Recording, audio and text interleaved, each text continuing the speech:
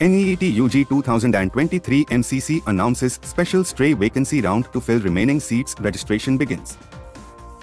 Good afternoon, warm welcome you watching the Education News Network, where you get the latest developments in education at the top of this hour. This is Jeethin reporting from Education News Network. Today's stories are: the Ministry of Health and Family Welfare, MoHFW, has initiated a special stray vacancy round for NEET UG 2023 eligible candidates.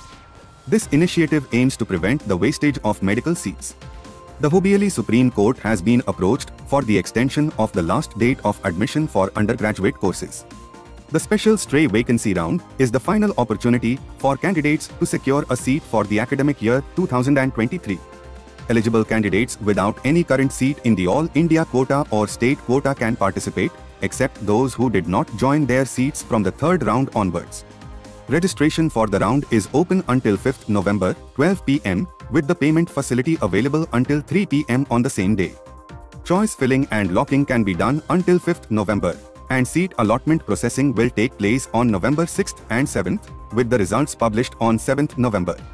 Selected MBBS students must report to their allotted colleges by 15th November.